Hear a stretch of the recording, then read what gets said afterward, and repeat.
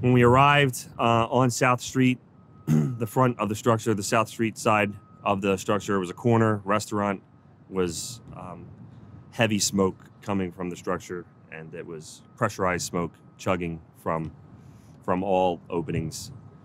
As we made our way to the Bravo side of the building, which is South Street side, because command set up on 7th, I instructed my crew to put ladders up to the front of the building, that we were not going to make entry because there was yet to be water on the fire, and it was dark pressure smoke coming from the structure. At that moment, one of the citizens that was standing there had said that she believes the cook was still inside. So the change of plans was I was going to go in and make a search of the structure. I ordered my crew to stay outside and continue throwing ladders in the front while I made entry. As I made entry, I was met with extreme heat, very intense. I had to step back outside to readjust my PPE, and then I made entry again. When I made entry, it was a cafe. There was a lot of debris in front of me.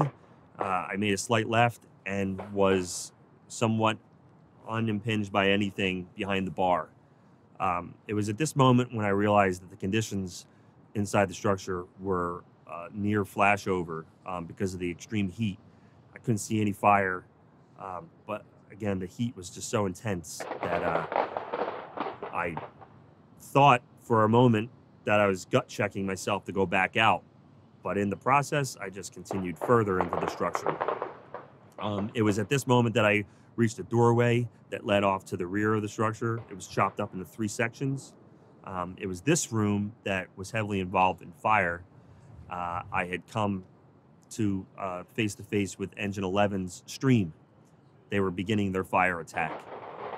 I realized I was in the flow path because I could feel it.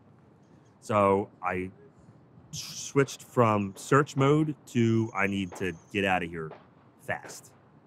So I turned, and when I turned, I felt an opening, a pretty large opening, and in my disorientation at this moment, I thought that that was a wall that I was going to follow out and exit the structure on the 7th Street side.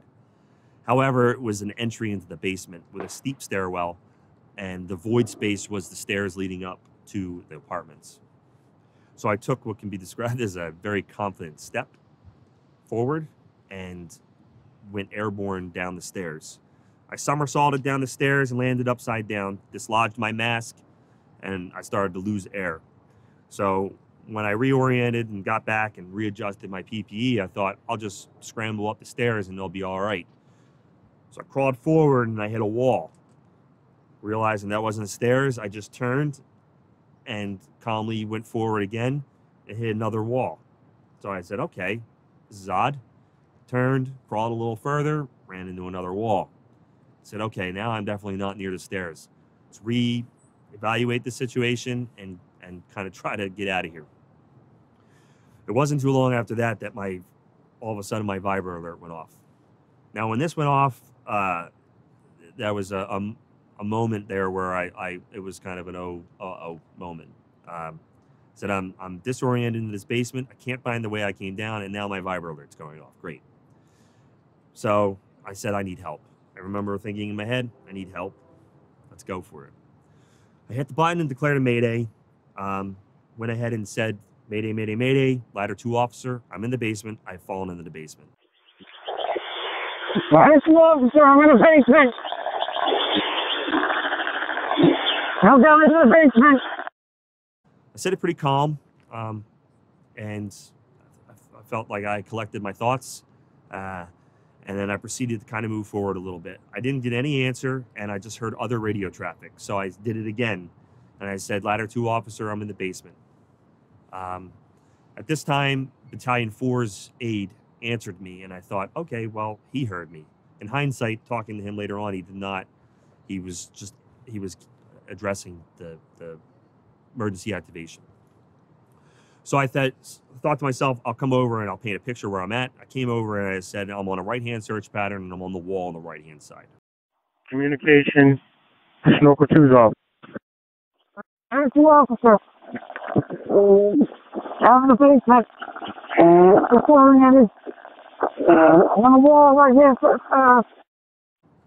So I started moving forward with that, realizing I can't be going the right way. I turned around and started going the other way. And I never came back over and said I was going the other way now. I did not know this, but at the time, Rescue 1 was converging on the Bilko doors on the 7th Street side.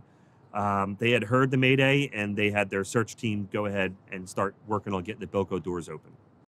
Rescue 1 officer to search. We need to get the search team in the basement. That's affirmative. You come into the basement from the outside. Shortly after that, when the Bilko doors opened, there was a brief lift in the smoke, and I happened to be facing the right direction for the corridor of the stairs I came down. I remember my Viber alert was slowing down. It was really kind of just chirping at that moment, and I scooted up the stairs. The conditions upstairs were much different than they were when I left. They had water on the fire. Smoke had lifted. There were more people up there, but I just kind of brushed by every one of them to get outside. Tally to Rescue 1 officer. Rescue 1 officer. All right, the members outside. Just give me a good check of that basement, though. Affirmative. I got medium smoke in the basement. Affirmative. And then we continued with the job after that. I got outside, I reoriented myself. Everybody realized we were okay, and we went on doing our job. We went back to the station, and we kind of debriefed. We had a lot of new guys in the company and on that job, and I wanted to really kind of say, this is what happened. So I gave them, my bullet points. And it was really good that we did that debriefing because it was great training. The chief had asked me a really important question, and the question still sticks to me right at this moment is, what was your goal? What was your game plan when you made entry into that structure? And to be honest, I can honestly say I didn't have one. I heard that somebody was inside, and I was like, I'm going to hard charge into this place, and I'm going to search for somebody, I'm going to find them, and I'm going to pull them out. Well, that really wasn't realistic.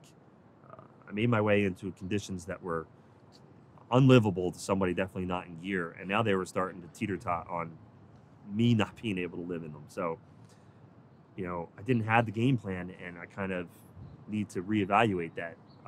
We briefly discussed how all the chatter on the radio on an incident of that magnitude can be very confusing. And knowing that only a handful of people heard the Mayday go off, I can't say that it doesn't sit well. It's just the way that they go. We need to work on that. But I want to pass on to if you're just a firefighter standing in front of Bravo 3 and you hear a Mayday go over the radio, you need to start making sure that people are hearing that. The whole fire ground should change, the dynamic. We still need to get water on the fire, but at that moment, there's somebody asking for help, and that help needs to be delivered. Fortunately enough, obviously the right people heard it, and we're here talking about it today, so that's good. But it may not always go like that. And the third point to pass on to definitely the new generation and even the older generation of firefighters. When you realize that you're in trouble and you need help, call for it. If I had hesitated any longer, who knows? When I got outside, my mask was already sticking to my face, so I really didn't have that many breaths left.